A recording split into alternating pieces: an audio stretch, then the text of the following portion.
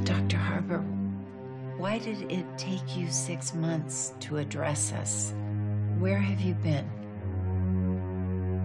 It seems to me that I invited you here to my home. We only received that invitation after the suicide toll had rapidly reached 1 million.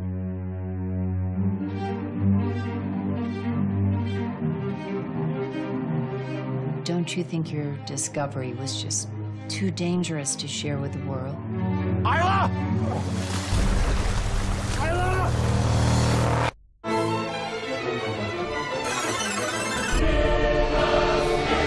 How can you keep a discovery so vital to our existence a secret?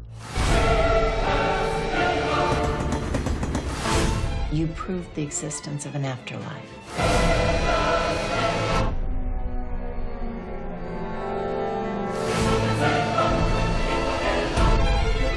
I prefer to call it a new plane of existence.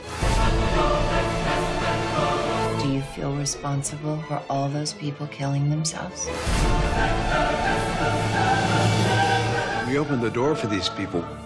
Now we have to show them what's behind it.